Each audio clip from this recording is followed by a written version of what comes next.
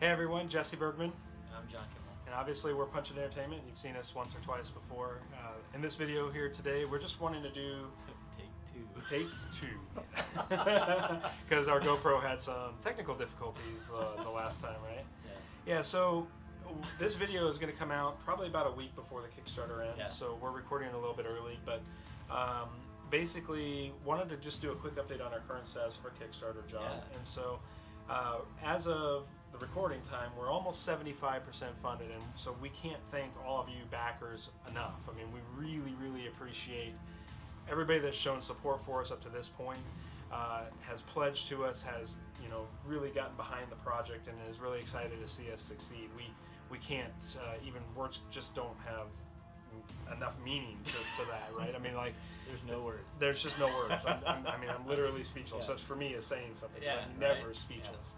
Yeah. So let's talk a little bit about some of the things we updated on Kickstarter, John. So this week, well, and in particular, since this launch, we've done quite a number of things, but you've been primarily doing all of our updates in terms of writing the updates and bringing us new content and things like that. So in regards to updates, where to begin? We've had almost an update every day, right? And each day when we respond, it's kind of our way of, it's either a thank you for the feedback that we've gotten, and sometimes that feedback, it's really helped us along the ways with how our page is presented on Kickstarter. Right.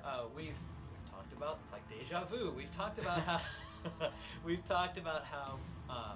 we've done a lot of research, obviously, prior to launching our game, what we thought was the best way to present Battle for Solaria on Kickstarter. And what we learned is that things change rapidly on Kickstarter. Yeah, they do. I think it's interesting, right? So we one of the things that we probably missed the mark on early was revealing the stretch goals, right? And maybe some clarity on our pledges to stretch goals, right? So let's talk about those a little bit and what that is. We were trying to be somewhat like keep a little bit of a mystery, keep some fun, engaging elements, giving you a reason to come back to our page by revealing them as they unlock. Right. Well, got to get to them before you can unlock them, right? So it's like we need to give some incentive as to what are these things. And so early on, when we first launched, we had stretch goals that just literally, we teased up to 8.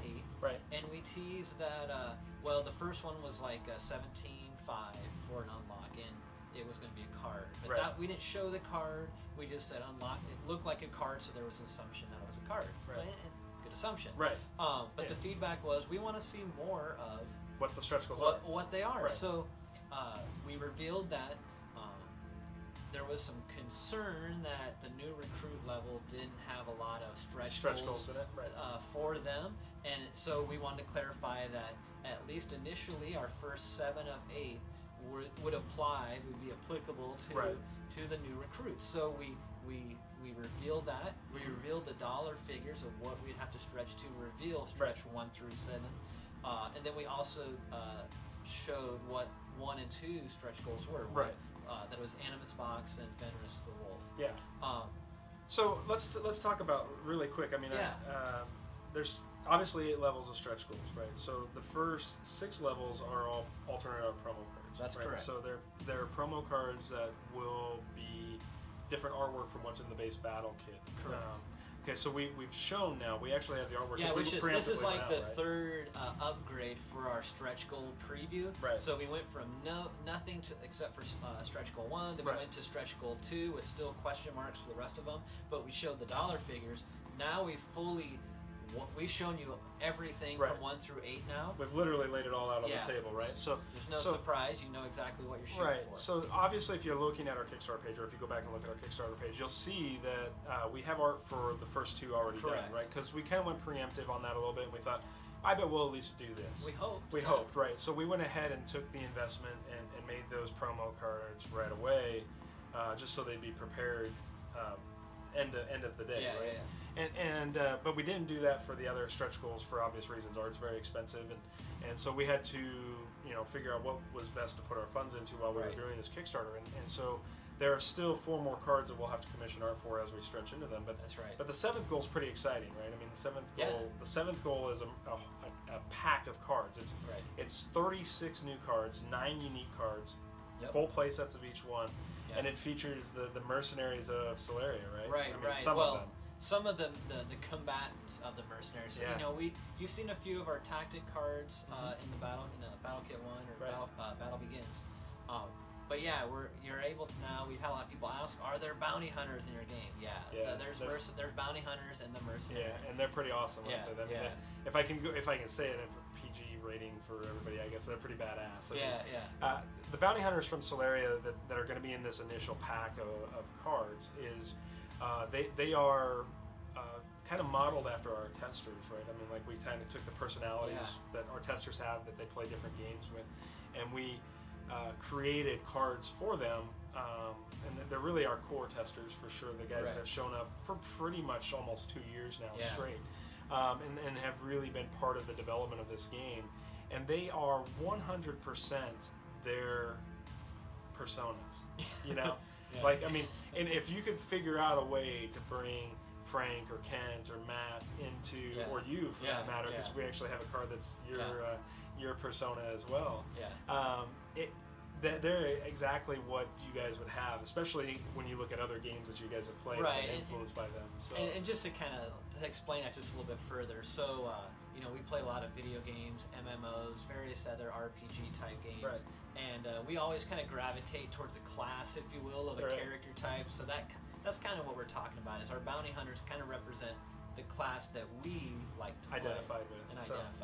So we still haven't revealed my secret card though. My secret card is never gonna probably see the light of day. But he's pretty powerful in the world of Solaria, that's for sure. So but John and all of those guys, obviously I kind of have 262 cards already designed in my own way. So basically, John and I really are excited to get that, and we get to that at 40,000, if I'm correct, right? For the mercenary pack. Okay. So the mercenary pack gets us there at 40,000, and then we turn around and we talk a little bit about how do we go to the 8th stretch goal, and the 8th stretch goal is when officer pledges and above become relevant, because at that stretch goal they automatically get the 8th stretch goal. And all subsequent ones. Right, sure. But we didn't want to get too far ahead of ourselves. So. No. So anything, if we end up with a 9th stretch goal or a 10th stretch goal or whatever that may be, our officer above pledges are all going to get those automatically. The new recruit pledges at that point would need to upgrade, right? I mean, that's what we're basically telling them. And so when we first started, there was some confusion about that, and I definitely wish we would have been a little clearer on that in the beginning. I think we're trying to keep a level of mystery and excitement and intrigue, and I think we would have been better off waiting a little bit to talk about that 8th stretch goal and just left it out of the initial stretch goals in the beginning. But hey, you live and you learn, and so that's one of the things that we definitely wanted to clarify for all of our new recruit pledges is you're getting some really awesome stuff at that $25 price point. And so then we also added in, since the start of the Kickstarter, some playmats, right? And so in fact we even had the mercenaries smuggle a playmat into our some contraband got smuggled in. So not only did they sneak their playmat in from the social achievement stretches to the actual add-ons, and then they also brought in another shipment of additional playmats for all the other factions that we already had on there. So not only can you get access at the normal $25 rate for the mercenary playmat, you can now get a bundled special where you can get any combination of 4 of our playmats to get basically at 20% off. Right, so they're all $20 a piece. It's $80 for 4 playmats, which I think is kind of cool. I mean, maybe our backers don't agree, but if you don't, let us know. Well, we did kind of in response to what they asked, so I think I'm pretty sure they like it. Okay, but basically, what we were finding out is backers really wanted to have some Kickstarter exclusive stuff. So those art playmats that are on there, those are Kickstarter exclusive mats. Meaning, once we're done with Kickstarter, we're not going to do those again in that format. Right. Yeah. So they'll be the ones that say Kickstarter edition on them, and that's the only time we'll ever do that. You might see a Lord Fenris playmat or Solarium Excavator playmat.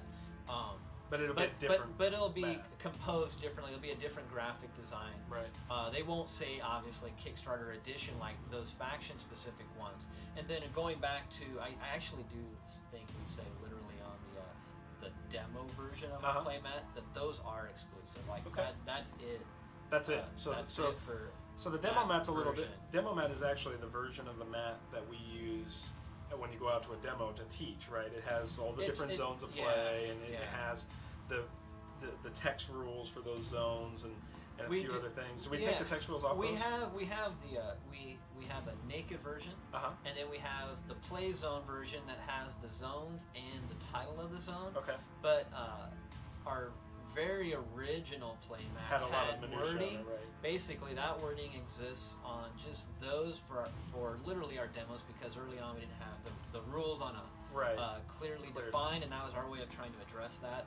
And we've modified some things, and we were concerned at the time that if we had the same wording that we had on our original playmats that are our demo mats, there would be some confusion or rule issues. Sure. So they're like the ones we've been using. We call them a demo because the artwork is only used for the demos. So if you've been to a demo of ours, maybe you saw us at Origins, or maybe you saw us at Gamma, or one of the bigger shows around, you've seen that map, but you've seen that map with wording, right? So we wanted to clarify that, because we didn't have a rules guide at that time. Like when we first started demoing a little over a year ago, or almost a year ago. We were the rules. We were the rules, yeah. I mean, and so the playmat was a point of reference for us to be able to point to somebody and say, well, this is how you do this, and this is how you do this.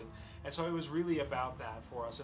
And so I really want to make sure that our backers understood that, because I think there was some question from people who had seen our demos about whether or not this was the same mat we were using. It's not 100% exact. But it's in the same image, it's like, I don't know, if you saw a prototype car, and then that's the new model year, but they always make a slight tweak. Yeah, it makes sense. It's the thing. It is the demo mat, but the version we have on Kickstarter is slightly different, because that wording just wasn't accurate anymore.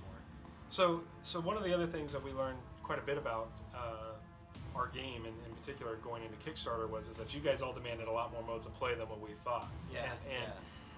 So we had been working on different modes of play for a while, but we weren't necessarily 100% saying let's put these out to the public yet, because we have a certain adherence to quality here at Punch It that we want to maintain, and we definitely don't want to just put stuff out without being comfortable. But we were pretty far along in some of the play testing for some of these things, and so we kind of felt like it was okay. It was okay to go ahead and kind of lift the veil off a couple of modes, and we have more modes. Let's be very clear about that. There are more modes of play in this battle kit, but we're not ready to talk about those yet. So sorry, I'm pulling a big giant publisher move here and saying, oh, we got more stuff coming, but we haven't told you about it yet. It's like you have it. It's not like you can buy anything else to play that mode. No. It's in the starter kit. It's in for sure. So we're not releasing the rules on that yet. Right, because we just want some time to really understand what's a good, clean way to present our game in that way. And so it's important to us that we be very clear about that. So what we were able to release and what we were really comfortable releasing was 4-player draft mode, which is super exciting. Obviously, we knew draft is a huge part and component of card games. It was something that we knew we weren't going to be able to ignore forever. We had talked a lot about it, and we had done some play testing with it, and we ultimately found that in a base battle kit we can support 4-player draft, which is awesome. I mean, we definitely had concerns that the ratios maybe wouldn't work out, and we actually found that it's a really good mix and creates a pretty exciting format, right? It's completely different and kind of flips what you know about Battle for Solaria kind of on its head a little bit and says, hey, this is totally different. So now it's almost feels like a different game sometimes when you play it in that mode. Yeah, I mean, the mechanics are almost exactly the same. It's just how the factions interact a little bit. In our constructed format, you play one faction plus maybe a mercenary option. In our draft format, you can play up to 2 factions with mercenaries. And Solarium is not faction specific. Influence isn't faction specific. And you don't build a deck based on a 60-90 rule. You just have to have at least 40 cards in your deck. And we suggest a third ratio, so a third of your 40 cards are combatants, a third are sites, and a third are tactic conditions. If you're fortunate enough to get that in your draft, that's what you shoot for. But we've definitely seen people that have been successful with more sites or more combatants, so there's some interesting. Go more sites, it wins. I would say, I'd say you definitely, if you can draft sites and the right combatants to go with those sites, you're okay. But if you go heavy site draft and then you end up without the support, you really don't have. I'm always the guy that I typically err on the side of caution, which is funny because in our constructed play deck, I always go more for conditions and tactics, and then combatants and sights usually last. Yeah. Sometimes I'm sight starved, and I'm like, well, I don't know why, but I felt when we drafted, I don't want to be sight starved. Yeah. And so every time I saw a sight, because I'm the opposite in constructed play, right? When I would play constructed, you play a ton of sights. I add more sights typically than other players do because I felt like that was a way of making sure that whatever I got, I could play. Yeah. And I definitely saw in constructed play maybe that mindset doesn't always pay off, but in draft play it does. But I'm not gonna say it always will, but I think it helps. I mean, if you have the right combatants to support that build, then you're okay. But if you don't, I think you could get yourself into trouble where it's the same thing I experienced in constructed, which is where lots of sites and nothing to do with them. That's right. And so I did run into that a little bit. Like yeah. I went through I think what saves us in both modes, our constructed and our draft play, we can still draw 2 cards. Right. And that saved me a little bit because there were times I was burying sites in my influence row. Right. I was having a handful of sites, and I was top decking into combatants. So that's typical. I mean, that's card game stuff. So I mean, I definitely think that there's some merit to that, and we also found, in playtesting, that there's definitely the point system and picking the 3-point cards or even the 4-point cards don't necessarily equate to winning. Yeah, in fact, we went into our draft play testing with the idea that, well, if we originally had a 60-90, let's make this a 40-60. Right. And we knew that in the back of our head that maybe what it comes out. And sure enough, all of the guys that play tested maintained within about 5 points. Yeah, right? They were either it was either spot on 40-60 or 40-65. I think we had a couple of players that ended up through our testing ended up at that 65 point a few times. Yeah, it's interesting, but so again, kind of draft play is definitely a different mode of play. I don't recommend it to a new player. If you're getting started in Battle for Slay, don't go out and try to draft right away. Unless you're really feeling comfortable. But I think, or have done draft a lot. Like some guys just like. Let's be honest, Magic guys that draft, they'll pick up on it. Sure, I agree. I think you could probably cobble through a draft a couple of times as a new player if you had a lot of card game experience. But I still think there's merit to taking the base starter decks and just learning the mechanics before you run into that. So then, kind of talking about our Kickstarter and kind of coming back full circle, these are all things we learned in this. And so one of the things we're getting ready to launch, and at the time of this recording, is Refer a Friend. And so Refer a Friend is really about, we looked at the math for our Kickstarter, and that's 75% funded as of the time of this recording. If we can get everybody that's already backed us to find one friend, and we all have a gaming group, right? We all play in gaming groups. John, you and I are in gaming groups all the time, and we have different other people that join us at times. And that one friend can make all the difference in us getting to funding even beforehand, and possibly even getting to some stretch goals, which would be really awesome for us. So, and for you as backers, because ultimately those stretch goals are pretty cool. And so what I'm basically saying is with Refer a Friend, we wanted to create some incentive. And so, John, you kind of came up with this idea that, we have all these demo cards and prototype cards and even test cards that have not been, that really aren't being used anymore. Maybe some of them are too beat up to obviously use, but others are still in pretty good shape overall. So maybe they serve as some value to our backers. Right, so even though our game isn't a collectible card game, we all understand that the format of Kickstarter is to get some fun, exclusive stuff. So we thought, well, we have a surplus of, maybe not full sets, but we have we have black and white cards all the way to color cards, and some of those color cards have art on them.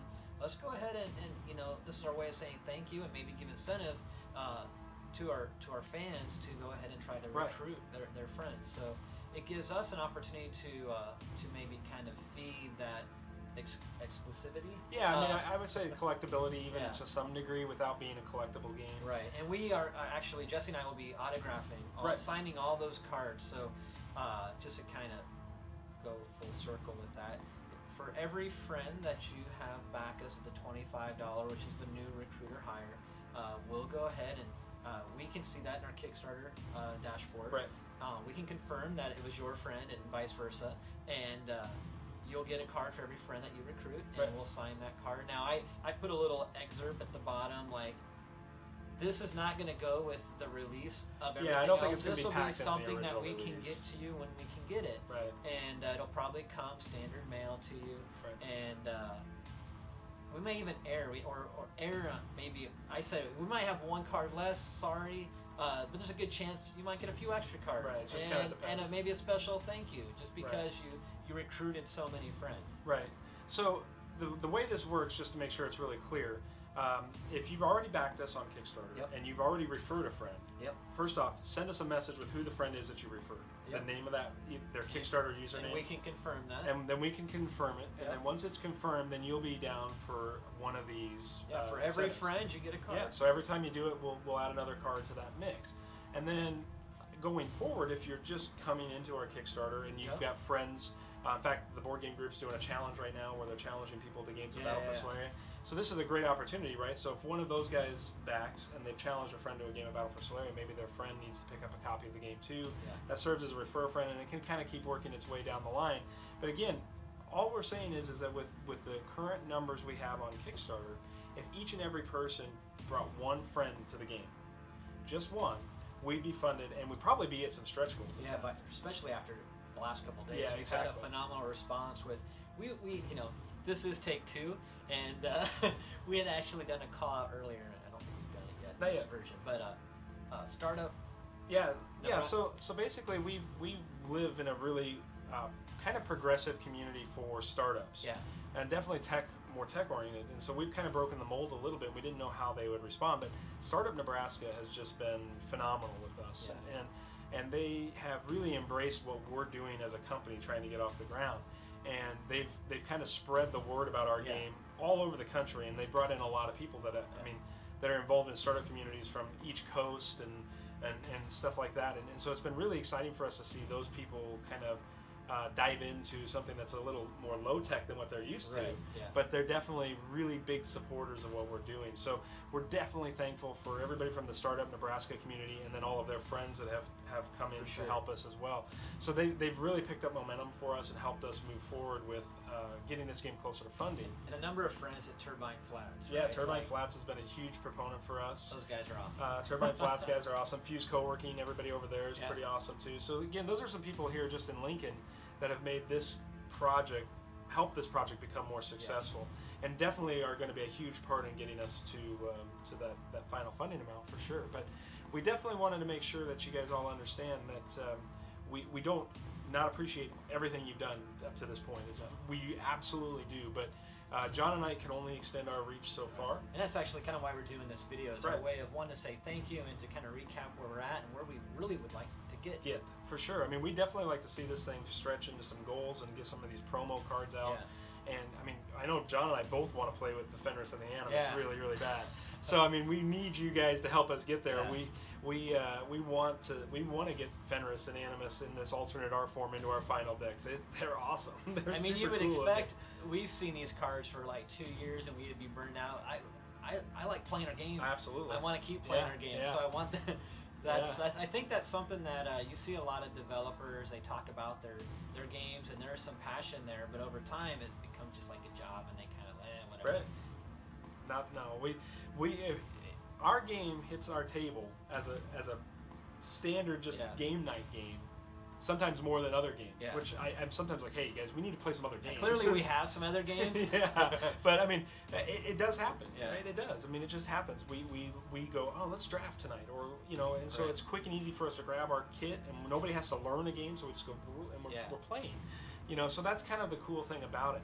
But so the Refer a Friend program is help you have some reasons to bring a friend in, Right. and in turn help your friend have some reasons to bring another friend in, and really let's see how big we can make this thing. Let's see how successful it can be. I mean, I know we're leading up to Gen Con, and everybody in the industry says, "Oh, this is the death week, and we've been in trouble." joking about that a lot. Like, Yeah. one of some of the things we've learned from Kickstarter: don't launch on June or July unless you're a super large established. Yeah, exactly. company or So, name, so we've learned from our mistakes there too. We probably won't ever launch another Kickstarter in these months. Maybe May. Maybe Yeah, May's the might- last yeah. cut. But They yeah. come back maybe in like what, October or something like Yeah, that. September, October Yeah. timeframe. Yeah, so so from there, we also wanted to be, in the sake of full disclosure, we talked about the stretch goals being disclosed. Yeah. We actually went ahead and showed all the cards that are in the the battle kit, right? So Yeah, on yeah. our website. So many updates.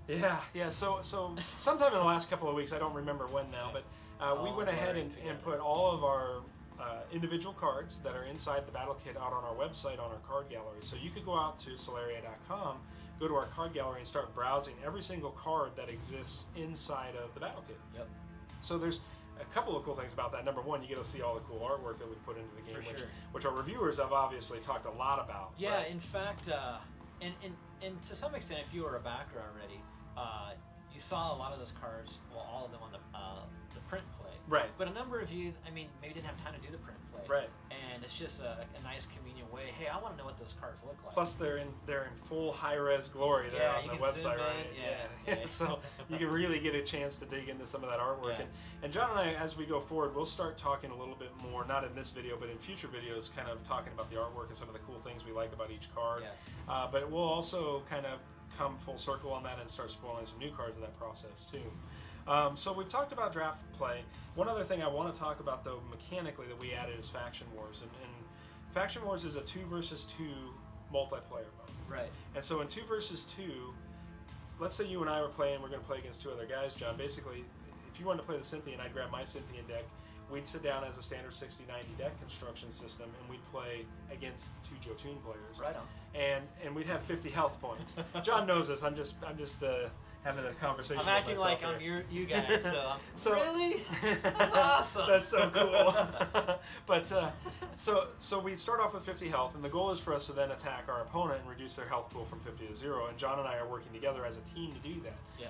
It's an interesting format because we haven't talked a lot about Type 1s, but Type 1 combatants really, they in Type 1 sites in Faction Wars, either one of us can have it, not the other one. So in other words, like if I play an Animus Vox, you can't have an Animus Vox. Right. So that's some pretty cool stuff going on there. You know, that mode does require another battle kit, though. So I want to preface that is a mode that will require somebody bringing a second battle kit to the table, because one battle kit is only enough cards to make 2 constructed decks, and 1 from each faction. So you would need another battle kit to be able to do 2 decks from the same faction. And then from there, we talk a little bit about art and how great art is, but one of our artists got featured, right? Oh, this week? yeah. So we have a number of really awesome artists, and yeah, we're biased, but we can be. Wiz Yakuza, who did a number of our earlier cards. We try to keep track of all of our artists and like to promote them whenever we can. And on the way over here, I actually saw a feature of Wiz's is a Deadpool. That's awesome. Yeah, which is great timing, right? Because it's like the movie's coming out. Yeah. He was featured for his superhero artwork on it was a comic art site. Okay. So it's really cool. That is cool. And so then the last thing we're going to talk about, and we don't want to dive too much into detail with the Excelarian Proton, but we definitely want to spoil them a little bit because that's the 8th stretch goal. Oh yeah. So the Excelarian and the Proton, which may pop over my face or in between. Probably in between us, like somewhere in here. But basically, the Excelarian and Proton are the 2 other factions that are right here that exist in the next battle kit, and so from a lore perspective, they're obviously very, very different. We don't want to spend a ton of time digging into the lore here, but basically, just a quick 30 seconds or 40 seconds about the lore between those 2 factions. Sure. So the Excelarians were the previous Solarians that were kicked out of the Jotun Society early on, right after the fracture. They've been living in the wastelands for almost a millennium now, and they've really adapted to their environment. And as the planet's healed, they've continued to change and whatnot. So there's a lot of mutants. There's a lot of the Excelarians that rely on prototype tech and old technology, so cybernetic implants to stay alive. They also dabbled into maybe like occult or magic type, stuff. So supernatural, alternate dimensional type stuff. And so they're very unique and diversified as far as the faction goes. And then that leads into the fact that they've been living in the waste for so long, way out into the waste, that they're the first faction that really experienced the Proton, which sets up their battle kit for Battle Kit 2, the Reign of Terror. But the Proton, when the fracture occurred, released the toxins into the environment. It kicked in like an evolutionary gene in some of the wildlife. And now they started to rapidly evolve, and they kind of adopt this hive mind. And it's kind of the planet's natural defense mechanism. It's like, mankind, you've caused the planet to crack. We're wiping you out and resetting the ecosystem or ecology, if you will, of the planet. So while the Protoan have uses for Solarium and they like Solarium, but it's for completely different reasons, and they're basically just going after the other factions, basically mankind, to wipe them off the planet. Right. And so the Exolarians were the first to come across this hyper aggressive monster faction race, if you will. Yeah. So from a design perspective, as John alluded to a little bit, the Exolarians, and we're gonna spoil the Spirit Warrior right here. Again, about right there.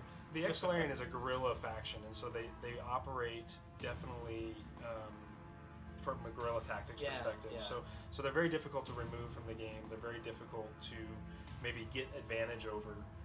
But when you do, they obviously they do crumble a little bit. So that's the beauty of them, right? Their strength is the guerrilla tactics and their ability, but the downside to them is that they're probably the least offensive of all the factions. They can be real fragile. If you can get to them, they're fragile. Yeah. Every faction has. I talked about this earlier in a different video, where there's like a main branch and off branches. So every faction has like a main branch or a main tactic, if you will. But then they have these offshoots to give a little bit of diversity within each faction. The Exolarian have a lot of diversity in that sense, but their main thing is control. So any ways to interrupt you, to shut you down, to really control the flow of the game, that's what they do. Work on their terms, right? Yeah. I mean, that's how it's going to work. An Exolarian player is going to be able to choose how he wants you to play. And that's a pretty powerful tactic for sure in the game.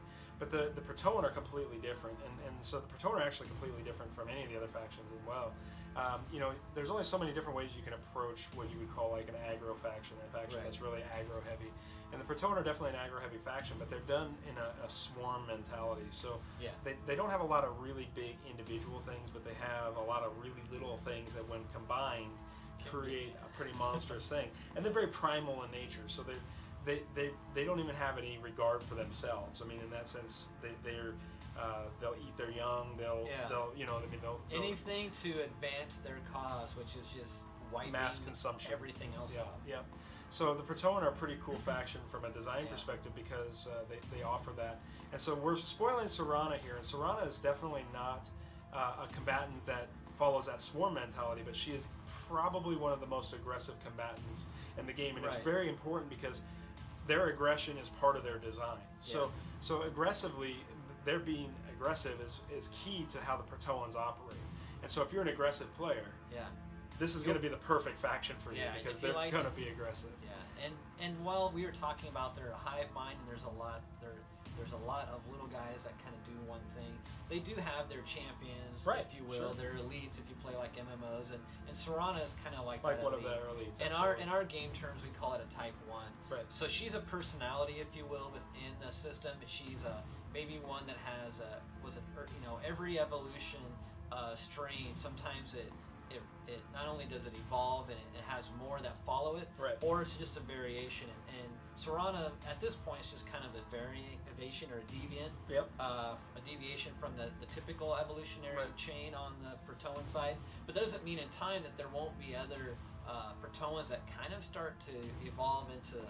And they kind of claim territories, right? Like so in our Protoans, I mean, Serana is the huntress of the Ashfall Plains, so that clearly is showing a new location to our fans. I mean, Ashfall Plains may not be a card that exists right now, but it's definitely a card that probably exists inside the world of Solaria.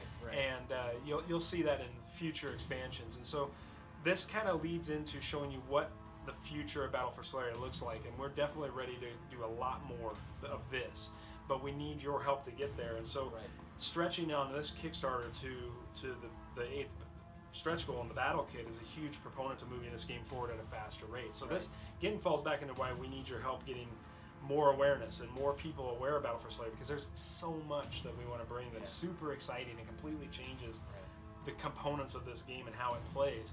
And that's just scratching the surface for us. I mean, it's really just getting into things. We're well prepared to expand out with our expansion packs, which we call command packs, and that'll offer even more cards for more deck building options, more cube drafting options, bigger drafts. I mean, all this stuff is all possible because of expanding the game. And so our Kickstarter success today and in the future is part of getting this game to a point that rivals other card games on the market for sure.